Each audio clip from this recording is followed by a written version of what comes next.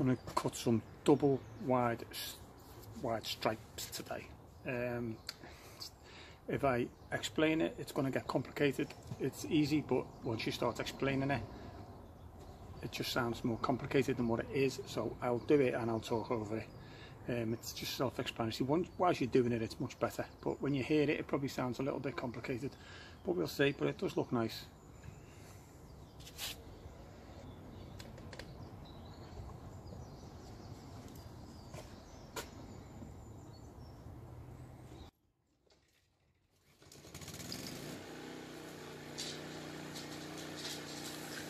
So okay, I've already started the stripes, so just, I mean, for this purpose, just ignore the stripes on the right of me. So we just cut down a stripe, normal fashion, and then we would usually be turning the mower to the left and coming back up.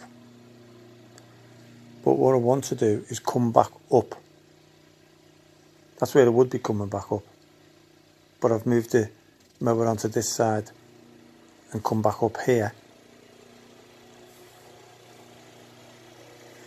And then I'm going to go back down next to that stripe.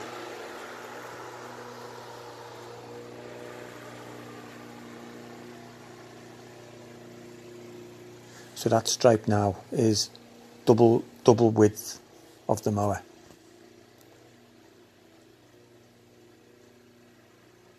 And then we can come up, which would be normal next to that stripe.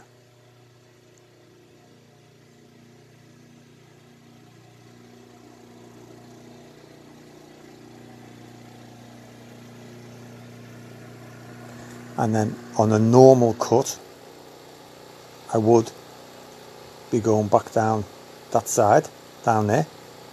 But I want to turn it the other way, and I want to go back down this stripe where it's had two stripes, but I'll take the mower down the centre of them, because you can just see that like little line where they've joined, and this just rolls that out, so it just blends it all in.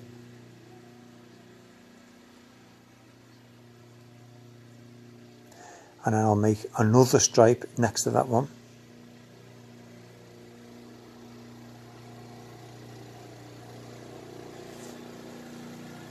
And that's again a double stripe, and then obviously I'll go down the path because there's no grass there,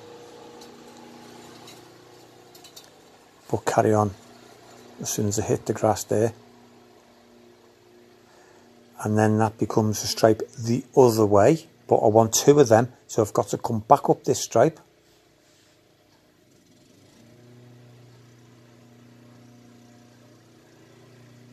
again I go in the middle just to balance it out.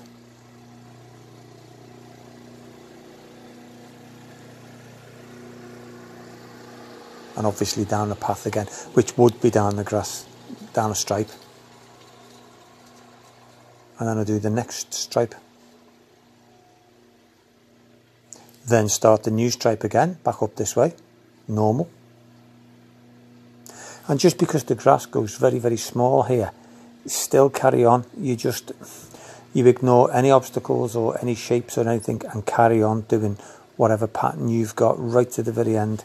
Even if the last stripe is only 2 feet long, doesn't matter. So again we go down the stripe next to it.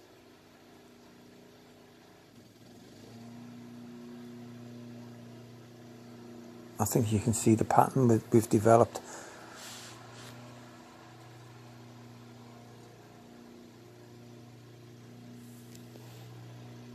And it is very intricate, a lot of turning in this little corner, but it looks good at the end of the day. You can see the difference if you didn't just think, oh, it's only a little corner, it's only a bit of grass that's about 5 feet wide, I'll leave that bit.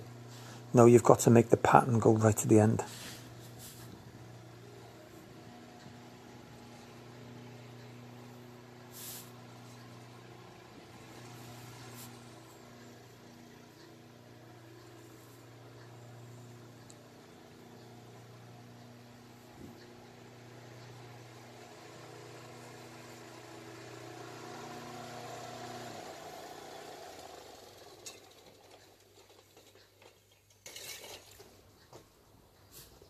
And here we have it, the double stripes.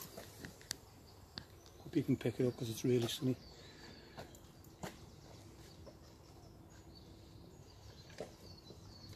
And it even right into that far corner, you can still see them.